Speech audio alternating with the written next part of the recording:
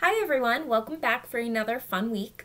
And this week we're going to be doing things a little differently. Instead of me loading you guys with tons of dittos, activities, art projects, and experiments, instead this unit is going to be completely hands-on, which means that the unit that we're studying this week, I'm going to give you different activities that I need you to really use your brains for. And I need you to figure out how to do these activities, ready for this, all by yourselves. I'm going to give you some hints, but this is all on you guys. So can you handle it? All right, that's great. So this week we are going to be learning about the field of engineering and engineers. Those are the people that work in that field and that do the different things that things around us are built, created, discovered, fixed, different things are thought of every day. And those people that do that thinking, that creating, that fixing, that building, they're called engineers. Now, what exactly is an engineer? An engineer is someone that wants to know how things work and also why things work. They ask a lot of questions. They use their brains. They do a lot of thinking, a lot of figuring out, a lot of trial and error, which means that they try different things. Maybe it works, maybe it doesn't. They have to fix things, they have to change things, they constantly have to be thinking on their feet. And that's what we do a lot of times in the Hippo and Owl class, is we're always thinking and changing and making things different to see how we can make things better, how we can learn more. Well, that is what an engineer does. An engineer solves problems. They build, they create, they ask questions. So an engineer designs and builds things to address specific problems. For example, if you think about it, cars. Cars were created for a reason. People needed to get from one place to the other. Long time ago, people used to walk everywhere, or they would eventually ride horses. But it came to a point where there had to be a better way.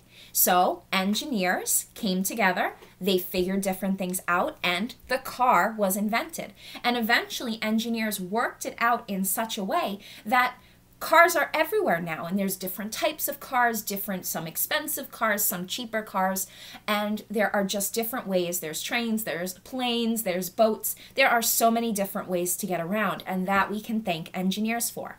Another example, bridges. People needed to get from one place to another that might be surrounded by water. Now, can you swim to that place? You could try, but if it's really far away, I don't know how well you'll do. You could take a boat, but sometimes places, again, are really far away. So a boat just wasn't practical. It wasn't something that was just easy. So engineers discovered that they could build a passage from one place to the other over the water. And those are the bridges that we pass on. There are a few in New York. There's a big one in San Francisco, the San Francisco Bridge. Or the Golden Gate Bridge, and there are bridges all over the place. Smaller ones, there are ones that are drawbridges that go up, there are ones that are just, they stay in one spot. Again, engineers thought about that. So when an engineer is looking at something, they have to ask themselves 3 important questions, and this helps their thinking process. They have to think, 1, what is the problem that needs to be solved? So they have to say, okay, what is the issue? What's the problem? What do I need to fix? What do I need to change? What do I need to create? The next question is, who has this problem that needs to be solved? Is there a reason it needs to be solved? Will it help people? Will it make somebody's life better? Will it make things easier for other people? They have to think of who it's actually going to impact. Who is it actually going to help? And that, most of the time, will determine the way that they create their building, their structure, their program, their anything. And the last one is, why is this problem important to solve? Is it really something that needs to be solved? Like bridges, cars, different things like that. Even the microwave. A microwave was something that somebody just thought of because they were like, hey, I don't want to eat cold food. Like, for example, pizza, even though I happen to like pizza out of the refrigerator, but some people like to eat warmed up pizza. So instead of having to put it in the oven, they could put it in a microwave, zap it real quick, and boom, warm pizza. Engineers are thankful. You're thankful to an engineer for that. So engineers are all around us. They're constantly building, creating, discovering, fixing.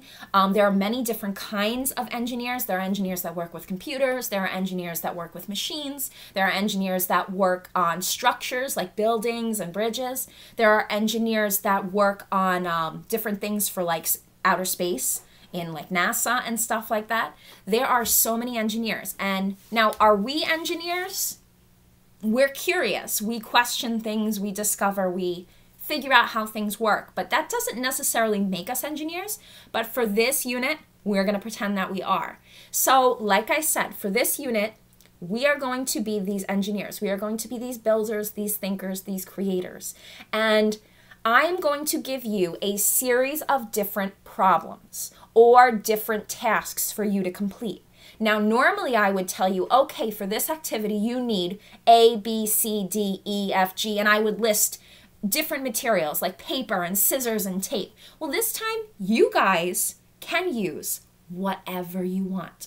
I can give you a couple of hints as to what you should use, and there are a few things that I'll tell you, okay, well, we're building this for this. For example, we will be building a maze for a marble. So I'm going to tell you, okay, you need to use a marble or you need to use something like that. But your creation can be anything you want it. This is the point where you use those brains. You use that creativity. You use that just everything that is inside of you to problem solve and figure out what the best solution for the problem is. You guys are going to be engineers, and I know you're going to rock this, okay? So again, any questions at all, I'm always here to help. If you need any materials, if you come up with a really great idea and you think that maybe I have something that could possibly help you at the school or anywhere, you reach out and I can make it available for you. I will do my absolute best, and may the odds be ever in your favor.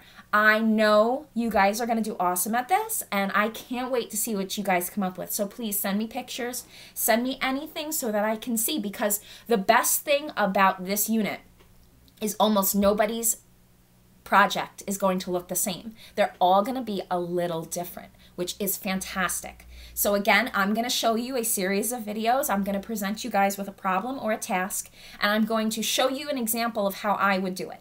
You do not have to do what I do. You guys can do anything you want. If you want to copy mine, it's perfectly fine. But I suggest, highly suggest, you try your best to do your own work and use your own creativity to be the best engineer you can be.